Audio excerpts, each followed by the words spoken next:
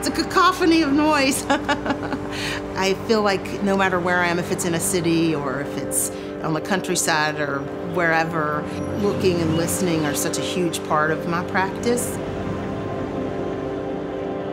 The skylights seemed to me like symbolize New York from a very early age, and so it made a lot of sense to pull that into this installation. When I was a young kid, you know, my dad would tell us stories about flying into New York. He would always talk about coming into New York, flying into LaGuardia, and how amazing it was to fly so low and close into the city and be able to see all the building tops. And he talked about all the features that he would see that you don't ever see from that vantage point. For me, that was a visual memory that was created from, you know, this storytelling in my family. But I think that the layers, to me, were really interesting when I moved here. The layers of buildings, the sort of time that you could see encapsulated in buildings next to each other that you knew had been built at different times.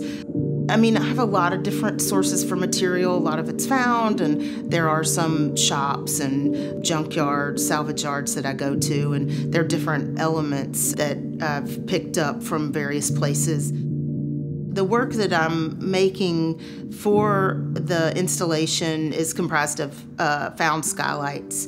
For me, in thinking about what I could bring to the airport, what spoke to me was really about like the process of flying, you know, and like from going to being on the ground to up in the air. And architecturally, skylights allow you to do that, you know, to be on the ground and then look up into the sky or into the air.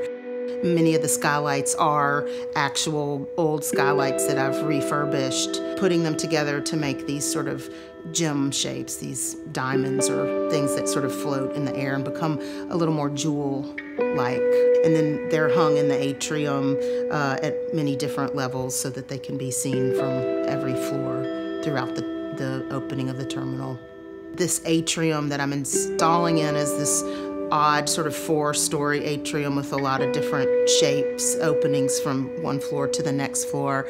The studio is, you know, contained space. It's not huge, so it allows me to have that sort of intimate experience with materials. But it's interesting to go in the real space and then come back to the studio and like lie on the floor and look up from baggage claim at, you know, all of these things sort of hanging in the model and sort of getting a better sense of the piece through both of those processes. So in what I do, to work in 3 dimensions, really think about moving around the space and hopefully encouraging people to do that as they're going through the airport.